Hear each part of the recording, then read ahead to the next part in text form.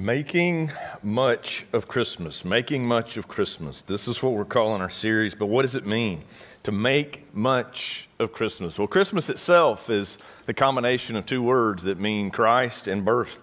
And so we're talking about the birth of Christ, but in the concept as a whole, like in general, we need to be aware that there's so much more to this issue, this idea, this season that we know is Christmas than just celebrating the Babe of Bethlehem. Like the implications are bigger than that. There is in our own mind's eye, I think, a tendency to learn a scope of Jesus that is really kind of teeny tiny compared to who Jesus really is when we see him through the narrative of the Word of God. And so I want to give you a verse right here at the beginning that I think reflects an awful lot of what we want to be about this time of year, this particular Christmas, and that is we want to amplify, to magnify. We talked about magnifying the name of Jesus earlier in our time together. But in John chapter 3, we preached on this earlier this year, and it's been something that we've really wanted to reflect. And it was the words of John the Baptist in John 3, where he makes the comment,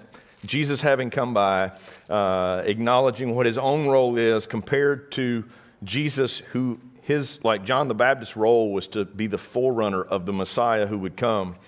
And he literally says in John chapter 3, in verse 30, he must increase, that is, Jesus must increase, that I must decrease. Now he does this recognizing, he says that the one that has the bride is the bridegroom. The friend of the bridegroom stands and hears him and rejoices greatly at the bridegroom's voice. In other words, he literally says, therefore this joy of mine is now complete. I'm seeing the Messiah. It is now important that my role gets smaller and the role of Jesus continue to be magnified in me. And as we become believers in Jesus Christ, one of the things that we've really looked at all year long is this idea of becoming more and more like Jesus Christ, practicing our faith and allowing him to be magnified in us rather than ourselves individually needing to be the center of attention, or really self being the center of all motives. It's important that as we look at this time of year at Christmas that we recognize that as well.